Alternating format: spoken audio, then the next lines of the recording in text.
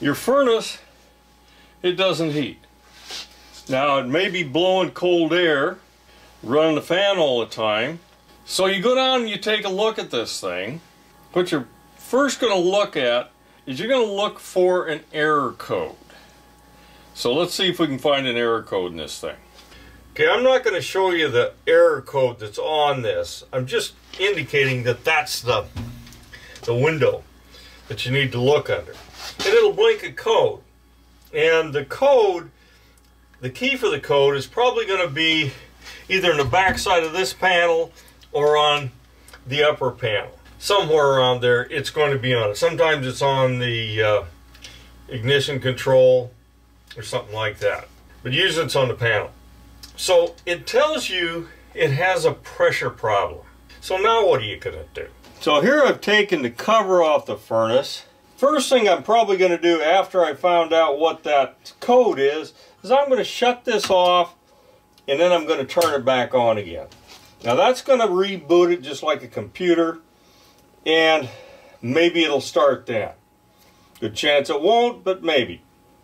So let's assume we've done that and it went back to the pressure switch code.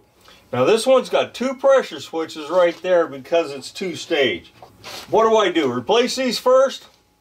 Chances are I'm not going to replace those things. They are pressure switches that sense there's something wrong.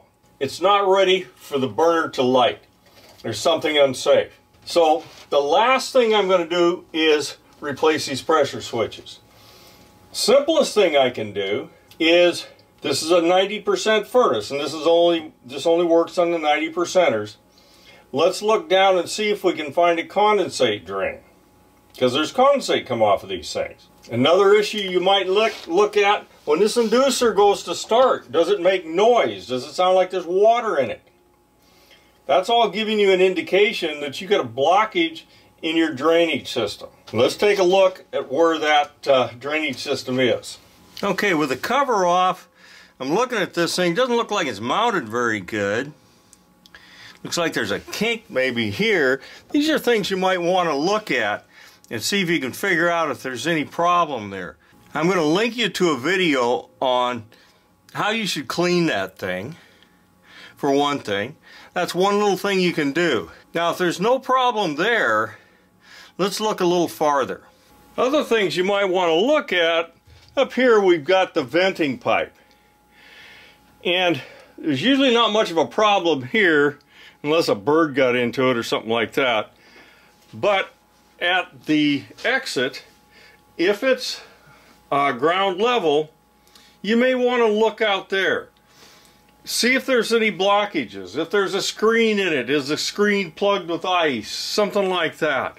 It's fairly simple, just a flashlight maybe, and to take a look inside those pipes as they come out of the house. I'll give you an idea of what those pipes might look like. Okay, here we have the outside piping. Now this one's a little goofy because the one pipe just goes straight out there. Could have leaves or something like that in it. There's another pipe just on the other side. It's a little hard to see from here, but it's pointing down. Check both of those. Check for plug screens or anything like that that might be in there. Those are the simple things you can do to see if you have a problem with pressure in this system.